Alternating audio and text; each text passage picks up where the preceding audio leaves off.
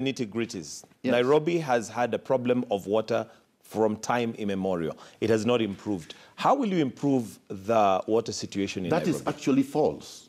At independence, Nairobi was water secure. That's completely false. In the 70s, Nairobi was completely water sufficient. Even when I joined the University of Nairobi in 1986, Nairobi was completely water sufficient. So do we have a water problem right now? Right now, but not from time immemorial. You see, your question is grounded on a falsehood. All right, let me correct that. Miguna, you'll ask the question and answer the question. I guess No. You are used to mediocre leaders that you can bamboozle, and you can't do that. I think you're the one who's used to bamboozling and bulldozing, but it's okay. I'm answering your questions. I'm at your studio, and I'm not going to be shafted. So let me answer you. Okay. Let me answer you. Your premise is wrong. Nairobi has not had a water problem since time immemorial. This is a recent phenomenon. And it is a recent phenomenon brought about by poor leadership. Recent is relative, but carry on. Listen to me, my friend. I'm answering your question. It is a recent phenomenon brought by poor leadership. You don't want to admit that. Because Nairobi has enough rain, UNESCO has said, Kenya, Nairobi included, has enough rainfall that can provide sufficient supply of water for everything, including agriculture and irrigation, for 213 million people. So there is more than enough water. Secondly, they say there is a high water table in Nairobi, which means there is water underneath, which all you need to do is just dig enough boreholes and be able to treat this water and supply it to residents. It's not happening because the perennial perpetuators of corruption like Hidero Evans and Sonko and PK have looted all this money and become billionaires instead of using this to supply water to residents. I say so because for the last 5 years, you've had a governor. He has not done anything about water. So we have cholera in Nairobi. You've had a senator whose role is to make sure that the county government delivers water, and he has done squat. Then Peter Kenneth has been in government and has been an MP before. So he can't extricate himself that he has not held public office at the elective level. So what I'm saying is this. If you have a leader with a plan, with a vision, with a manifesto and programs like I do, and then that leader has integrity and is not going to steal public resources, water will be supplied. So where will the water come from? You've mentioned we have a water table. That still doesn't answer where the water will come from. Does that mean drilling boreholes?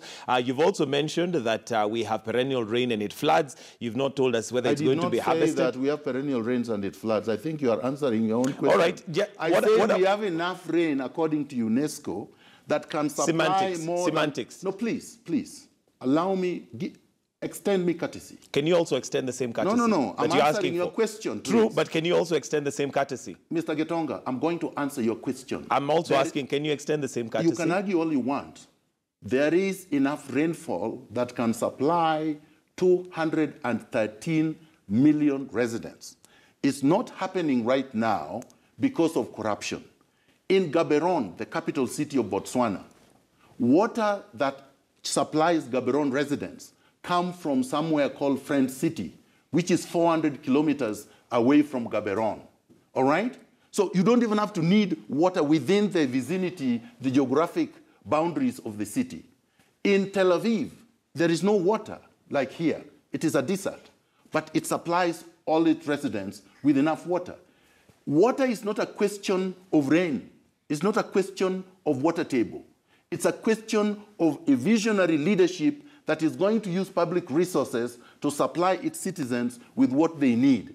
So even if we have to get water from Lake Victoria up to here, we can, because we have enough resources. But I'm telling you that we are lucky that we have enough rainfall and we have a high water table. And that can be done, and it will be done under a Miguna governorship.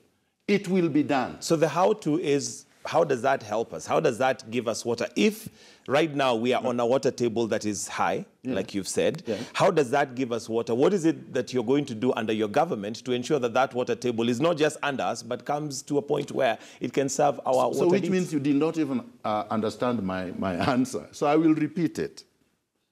I said that you can bore holes and extract the water, clean it, and supply it to the people. Treat it and supply it to the people. That's number one. You can do that. You hadn't said that, but carry on. No, I did. I did. You go and watch the clip. You will find that answer. Carry on, carry on. By the way, my memory is crystal clear. I remember exactly what I have said. Carry on. So don't try to bring in mischief. Number two, I will harvest the rainwater. We have more than enough for 213 million people. That will be harvested. It will be kept in reservoirs. It will be treated, and it will be supplied to residents. In fact, you can even supply it to neighboring counties for agriculture, irrigation, and whatnot. So what I'm trying to tell you is this. What we lack are leaders of integrity that can do this, because they are using all the money, public money, that should be used for doing this. They're stealing it. And I'm saying I will not steal it. But you're arguing instead of listening to my answers. Okay. Let's talk about traffic. Another problem we have